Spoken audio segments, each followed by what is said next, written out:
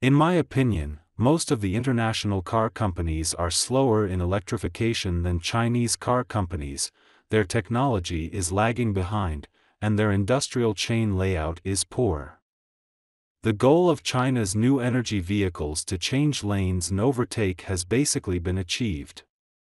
Why is that? At present, China's new energy vehicle sales have reached 59% of the global market, nearly double the level of Europe. In addition, as of the end of June 2022, the number of new energy vehicles in China has exceeded 10 million. At the same time, China has built the world's largest charging network. As of June this year, China has built a total of 3.92 million electric vehicle charging infrastructure.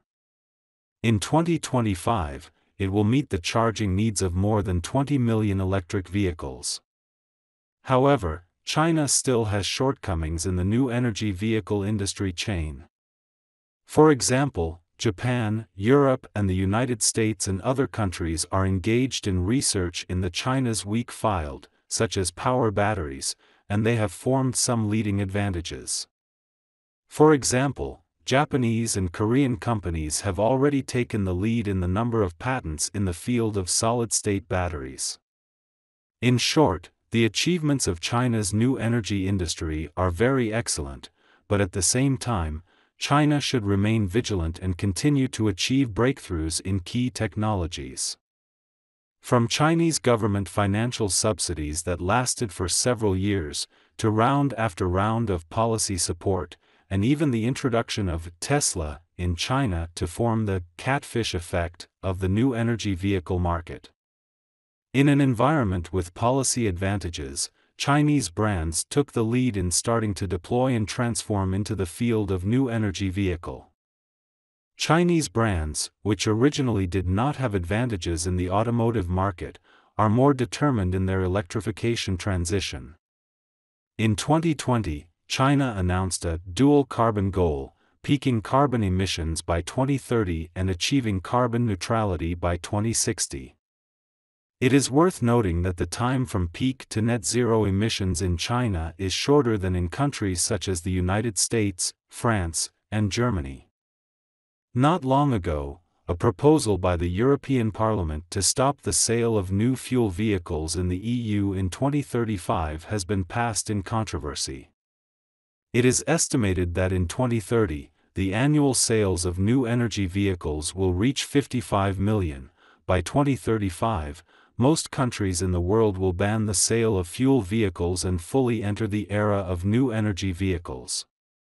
In addition to the requirements of environmental protection and the dual carbon goal, in the view of Wang Chuanfu, chairman of BYD, China's vigorous development of electric vehicles has another in-depth consideration. Wang Chuanfu said that China has imported 72% of its oil in 2021, and within all Chinese oil, 70% is used for transportation. Cars consume 70% of China's oil, so there is more urgency than any other country to develop electric vehicles in China. At the same time, how to change the status of Chinese brands in the fuel vehicle market is also one of the problems to be solved urgently. German cars, American cars and Japanese cars have always had a strong competitive advantage in the international market. In contrast, China's traditional fuel vehicle manufacturing and research and development started late, and there is a huge gap compared with international giants. But in the field of new energy vehicles, all countries and all car companies have been pulled back to a new starting point. China is making its own way, bypassing the West's superiority in the internal combustion engine, and preparing to achieve the same level of technology as the West. The data shows that from 2005 to 2015, the penetration rate of new energy vehicles in China only broke through 1%, while from 2016 to the first half of 2019, the penetration rate quickly increased from 1% to 5%. From the second half of 2020, the industry embarked on the fast track of growth. In the first half of 2022, the penetration rate of new energy vehicles in China has reached 21.6%. In China's new car sales market today, 1 out of every 5 cars sold is a new energy vehicle. BYD sold 641,000 vehicles in the first half of this year, a year-on-year increase of more than 300%, a figure that surpassed Tesla's half-year sales of 564,000. BYD, which has taken the top spot in the global sales of new energy vehicles, is accelerating its entry into the global market. On July 21, BYD held a brand press conference in Tokyo, announcing its official entry into the Japanese passenger car market. At the same time, China's power batteries have performed well in terms of vehicle loading and technical level. As of the end of June this year, China's total installed capacity of power batteries has reached 531.9 GWh, maintaining a global lead. From the data in 2021, the total installed capacity of power batteries in China will reach 154.5 GWh, accounting for about 50% of the global installed capacity. Among the top 10 companies in the global power battery installed capacity, Chinese companies occupy 6 seats, with a market share of about 48%. In the first half of this year, the installed capacity of power batteries in China was 110.1 GWh, a year-on-year increase of 109.8%. Among them, the loading volume of ternary lithium batteries accounted for 41.4%, a year-on-year increase of 51.2%. The loading volume of lithium iron phosphate batteries accounted for 58.5%, a year-on-year increase of 189.7%. At the same time, China's power battery technology level has rapidly improved, and a complete industrial chain covering basic materials, battery cells, battery systems, and manufacturing equipment has been formed. The global market share of anode materials has reached 90%, and the independent supply rate of diaphragm materials has exceeded 90%. The system energy density of ternary lithium battery and lithium iron phosphate battery is at the international leading level.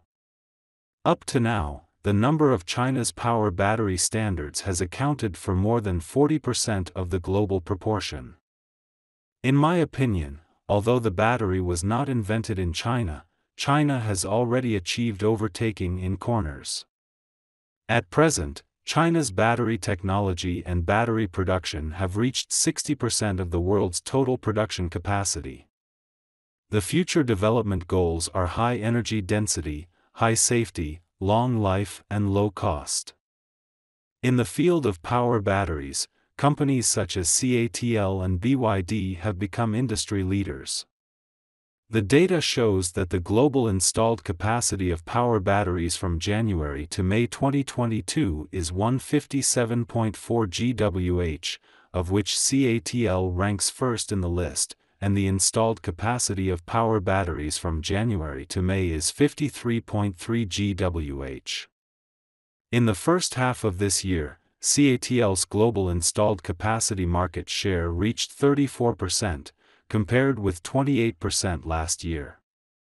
At the same time, BYD's market share in June 2022 was 18.53%, ranking second in China's power battery installations.